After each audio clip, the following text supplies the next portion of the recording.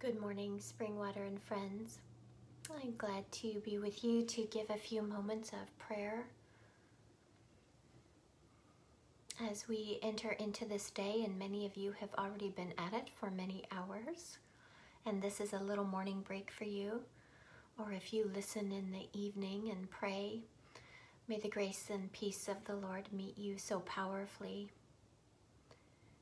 Today, the frame for our prayer is Psalm 102, the ending of it here, verses 24 through 28. These scriptures remind us that we are part of a larger story.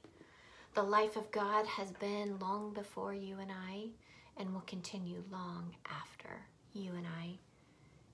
That is comforting to know in the midst of such a disruptive and uncertain time. Hear this from Psalm 102. So I said, "Do not take me away, my God, in the midst of my days. Your years go on through generations.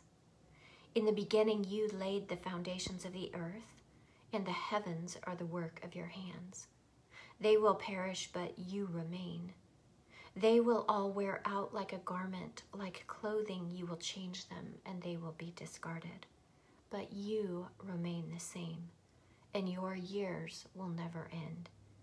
The children of your servants will live in your presence. Their descendants will be established before you."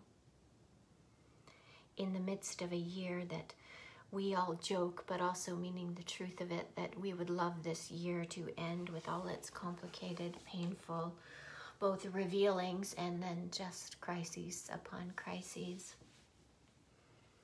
we can take hope and comfort in the God who is with us always and who anchors us deeply. Let us pray.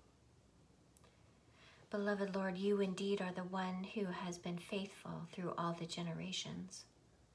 In the beginning, you laid the foundations of the earth. All that long before us. There is not a thing that grows, lives, has its being where you have not cultivated, nourished, created, helped it grow. Would you help us even in this moment see our beginning that came from you? To reflect on how you have nurtured us through the life that we've been given. As we look around us at the natural world, we see the beauty of the work of your hands. And we also know that it too is fleeting, but you will always remain the same. Your way, your years will never end. As we are in the middle point of whatever life is bringing us now, would you encourage and sustain us, that you indeed are with us, leading and guiding and helping us to be people who can nourish all that is around us. Lord, we commit ourselves to you this day, resting in your hand, knowing that your provision and your care is with us always. For those we care about and love, we lift them to you. For those that frankly we don't care about and don't love, we lift them to you.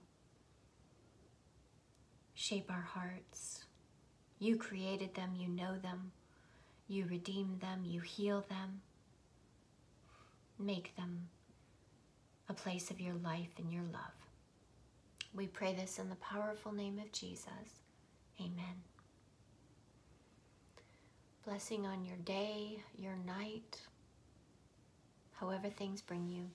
See you tomorrow.